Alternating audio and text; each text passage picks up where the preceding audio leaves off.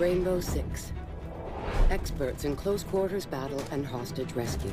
Assembled from special forces teams around the world. The counter-terrorism units. We pull the best from the Army, Navy, and Air Force. Only a handful make it through training. We each bring a skill.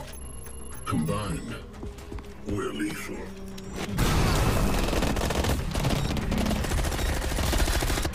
It's what we do. We're the regiment.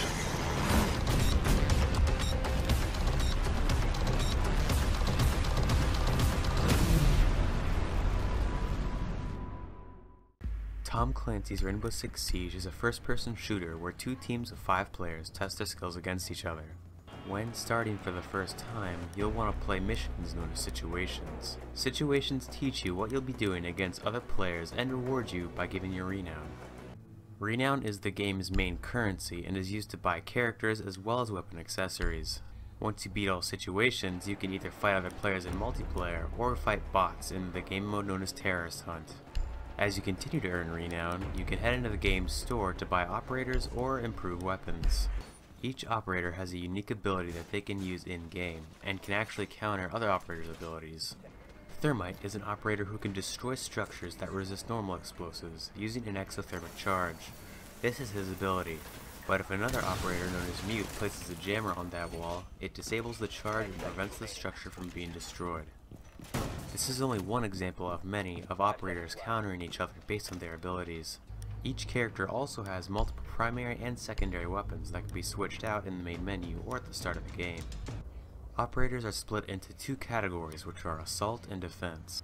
Once you get into an actual multiplayer game, you'll either be assaulting the other team or defending yours against an assault, switching your roles every round.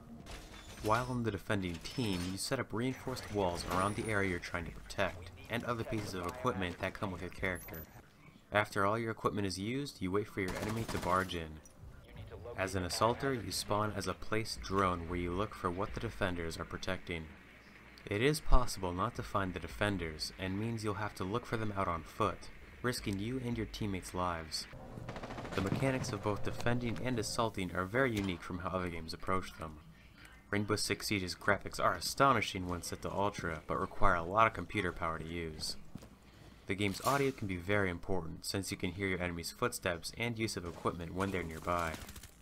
This game provides you with no story at all, unless you count the bios of the operators. Meaning that if you want a story-based shooter, this game isn't a good option. Destructible terrain is one of the game's most prominent features, adding a whole new level of strategy.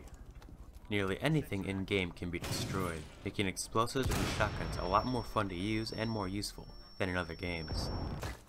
Walls can also be shot through, allowing you to see through the bullet holes, giving you a hidden advantage. The game has a total of 11 maps, and they are all unique from one another. Each map mostly takes place in large buildings where it's more difficult to rescue hostages or even disarm bombs. Overall, the game is great for multiplayer, but not so much if you want to play solo. Having a headset is very important in the game, as communication and the ability to hear your enemy is key. $60 for the game may seem like much, but if you have friends, it's a great buy.